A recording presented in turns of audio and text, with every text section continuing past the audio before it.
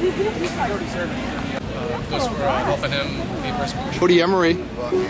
Hey, how's it going, everybody? Out on the East Coast here at the Boston Freedom Rally, my first time. I'm already blown away, and it's just noon. I'm sure a lot more people are going to show up, and I'm honored to be invited to speak, so I'll be over on the main stage later sharing my message about Mark, legalizing marijuana, and so much more. And I'm totally impressed by what everybody out here has managed to pull off. It's a great reminder that from west to east, north to south, everywhere, our community is not only celebrating cannabis, but protesting prohibition with a serious passion, and we know we're going to win, because when you got decrim and medical marijuana and legalization on the ballots throughout the states, this is where the drug war began, this is where it's got to end, and when you guys do it here, people like me from Canada, out in Vancouver, we're hoping and wishing and wanting you guys to set the example, because the drug war is in my country, it's getting worse, we're having a lot of problems with our government, and we need to be able to point to you guys and say, look, they know the drug war is a failure,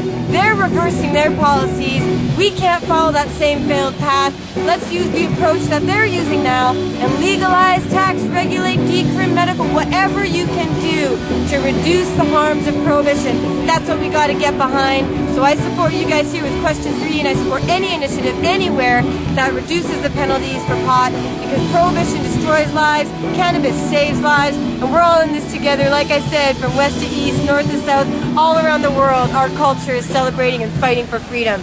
Good to see you guys. I hope you'll be here next year. Oh, thank you, Jodie.